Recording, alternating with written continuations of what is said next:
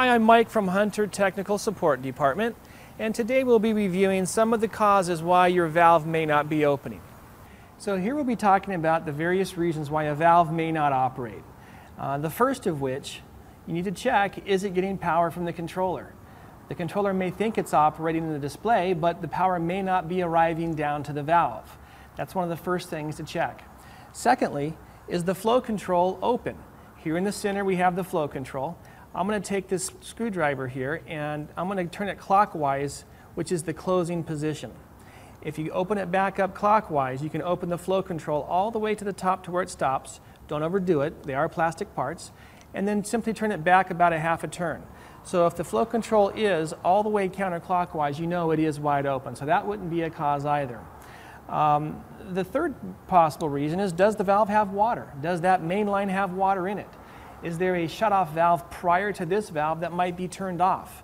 So you want to verify that there is water in the valve, and you can do that one of two ways. You can open the solenoid a quarter turn. Does the water flow through? If it does, then we know we're probably looking at an electrical issue of the power not making it to the valve. But if you turn the solenoid and you have power and the valve still does not open, you may have a clog in the exhaust port. This happens to be a PGV valve, but all valves work in the same premise. There's an exhaust port under the solenoid. I've already loosened these screws for ease of operation, and what we're going to do is remove the bonnet. Now, under the bonnet, you'll see a small hole here, and you'll see a corresponding hole in the valve body, which is here.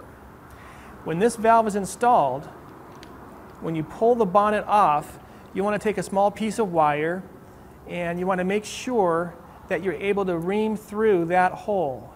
You might be able to see that blue wire there inside the valve body, but if you have debris caught in that hole, it'll prevent the valve from opening.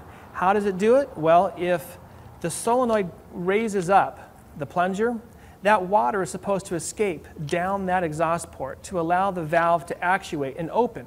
But if that exhaust port is clogged, even though the valve is getting power and you have water pressure, the valve still will not open. After you've cleaned out the bottom exhaust port, you'll also want to make sure that you clean out the exhaust port going up through the bonnet. And in this instance, once you remove the solenoid, you'll see the lower connector to that exhaust port, and you can send a wire right up that hole as well too. That would be the reasons why a valve may not open.